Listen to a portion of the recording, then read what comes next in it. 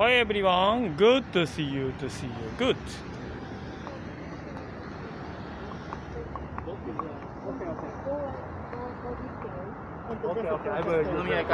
僕のことを連れて行きたかったら5問出すから3問以上正解しなきゃいけないのだ。クイズを5つ出す。3問以上正解したらあんたの連れて行きたい店に行ってやるよ。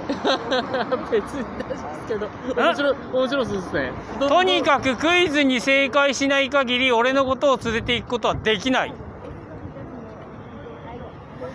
どうする？別に行かなくてもいいですけど、クイズください。面白そうなんで。1問目、安倍晋三と同じように、はい、殺された総理大臣経験者は何人だ。ただし東條英機は死刑執行のため除く。殺されたなんだっけ、2人なわけねえだろ。なんで2人なの？誰なのもう1人？伊藤博文だけじゃねえよ。あと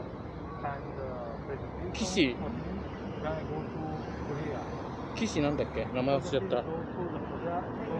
岸殺されてないよ。伊藤博文だけじゃないからね、殺されてんのは。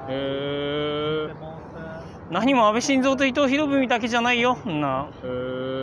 出身何県？神奈川県。神奈川県で一番多くバスの車両並びにバス停を一番多く持ってるバス会社はどこだ？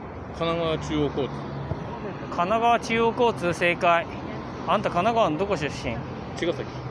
だから正解できたんだな。それしか知らない逆に。神奈川中央交通には必ずひらがなが1文字書いてあります。必ずひらがなが1文字書いてあるの。必ず1文字書いてあります。立ちつてと、この中で絶対書いていない文字はなんだ？これは5択クイズだね。立ちつてと、この中で書かれていないのはどれだ？全然わかんない。だからひらがなが必ず1文字ついてんの、かな中バスって。ひらがな1文字と数字が書いてあるの、その隣に。他行は1個だけないのがあります。それは何でしょう？ああ、なるほど。なんかその車両番号の前にひらがながあるんですね。そうです。ひらがなが1個ついてます。いや、それ全然わかんないな。立ちつてとですよね。はい、この中で1個だけないのがある。立ちつてとて。もう正解したね、本当に。頼む勘だったのに。では、当たりと言えない勘なんで。先ほど殺された総理大臣をすべて答えよ。先ほど1問目に出した7名。答え言いましたっけ？7人全員答えよ。7人？うん。いや、もう7人も出てこないし。だって結構昔の人が多いからな。もう昔のわかんないな。殺されたでしょ？うん。7人ってことは、現役じゃなくて、その後と。まあ現役中に殺された人もいますね、中には。もう全然わかんない。7人もいるんだ。はい、7人もいます。じゃあその7人のうち東京駅で殺されたのは誰と誰でしょう？2人です。全然難しい。すげえ難しい。東京駅でしょ。東京駅で殺されたってことは相当昔だな。昭和と大正だね。しかも大正の方はそれが原因で確か高校野球も中止になってます。全然想像もつかない。わかんないや。ごめんなさい。ギブス。正直あなたが手って正解した時にちょっとヒヤッとしました。岸さん？違う、さっきのかな中の問題。かな中で？手って答えて正解したじゃん。はい。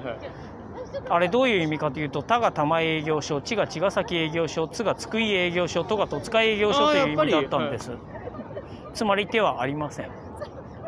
なんか手だけなんか何も出てこないなと思ったんで。やっぱりそういう内容だと思ったんだね。なんとなくでも全然そんな気がしてんのよ。でもって被る場合は3文字目がついています。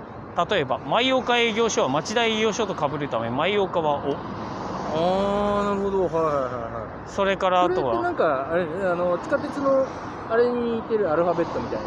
まあそれに似てますな。要はそのバスの車庫が止まってる車庫の頭文字もしくはめっちゃ面被白い。る場合は 3番目の文字っていうことだったんです。それ全部知ってるんですか？すげえ。全部は知らないよ。今見てやってるわけじゃないですよね。見てねえよ。でしょ？すげえな、いろいろ知ってるな。ちなみにおいくらだったの？ 1 時間。1時間ですか？お店によるんですけど、別に一番安いところで5000円ですね。なるほど。ま、残念でした。もうない。だって5問出して3問間違えたもん。正解できなかったもん。全然、来なくてもいい。全然面白かったんで、めちゃめちゃ。はい。新橋駅はずっとまっすぐ行けばありますんで。はい。いや、面白かった。はい。めっちゃありがとうございます。残念でした。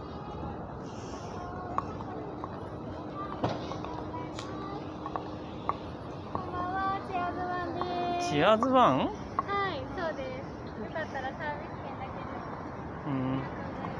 はい、今回は、無事、